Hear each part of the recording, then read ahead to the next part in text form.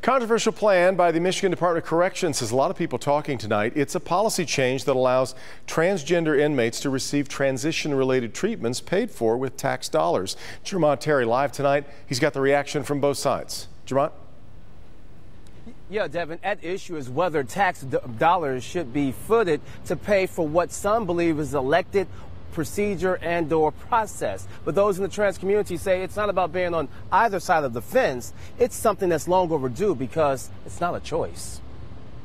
When people are sentenced to prison in Michigan, for the most part, you lose your right to do as you feel. So that's why news of DOC's new policy, which allows transgender inmates to receive transition treatment such as hormones from behind bars, is getting people to talk.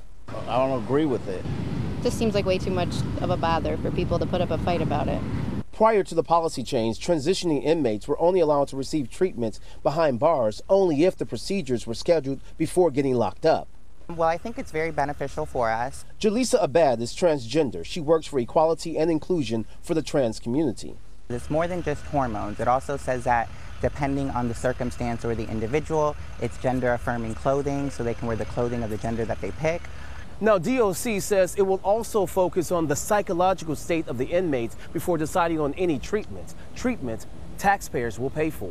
I don't think that's a taxpayer responsibility, especially when it comes to be in a correctional facility. Well, what about the people, they were a bodybuilder before they came in?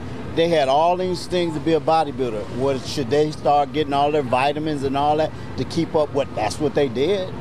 But Abad argues as a transgender person, she pays taxes to things she doesn't agree with too.